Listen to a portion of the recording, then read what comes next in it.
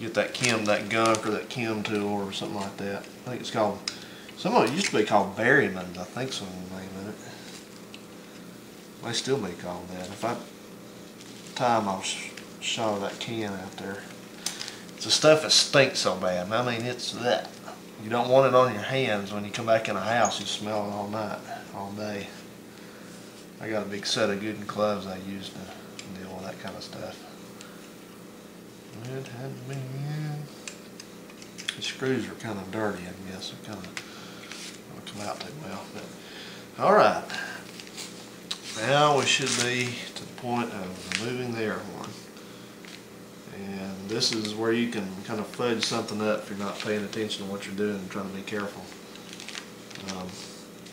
Normally, with any good luck, you just lift off here. But sometimes this one I can already tell is kind of stuck.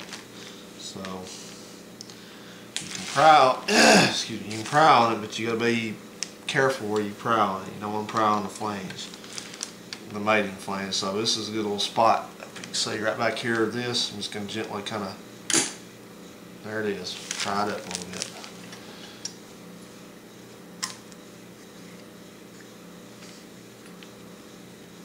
Ugh, boy. Ooh, this thing's nasty inside. Okay. Now then, when you turn this thing up, you're going to see this on the bottom. This is the accelerator pump right here. It's got a little piece in there. We already took that big long rod out of it. That's what works it. It's got a spring on it, and there's going to be some way that it's captured up here. I see it. It's got like a little link on it. So I know how to take that out. I can already tell, but I'm not going to do it until it's a step calls for it. So we'll just set the air horn to the side right here, and then you have a gasket here. We'll just go ahead and kind of. Ooh, boy, this thing's dirty. Man, it's got all kinds of rust in it. Well, we'll fix that. We'll soon take care of that. Now I'm just kind of peeling this air horn gasket off, but you need to come back through and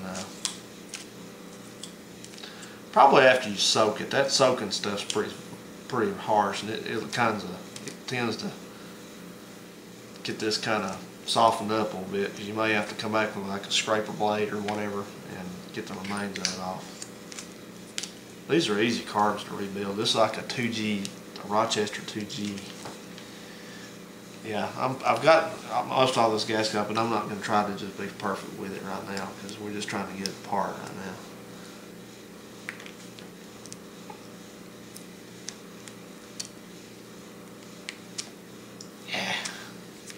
Yeah, I'll get the rest of that there.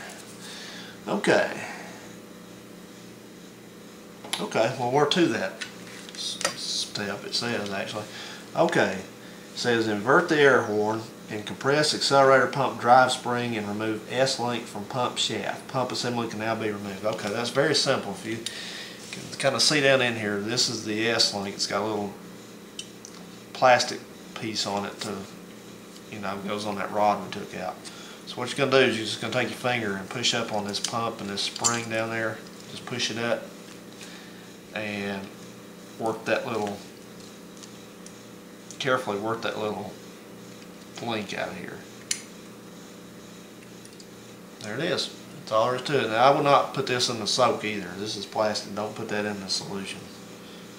Leave that out. And as you can see, all this is you'll replace this. This is in the kit. But the spring, you probably need to keep the spring for sure. I'm sure there's no spring coming with it, so just kind of lay that back on its own right there. And okay, now it says remove the fuel inlet seat from the main valve. Okay, this I think we've got. Let me interrupt myself. I think that we're done with this. This whole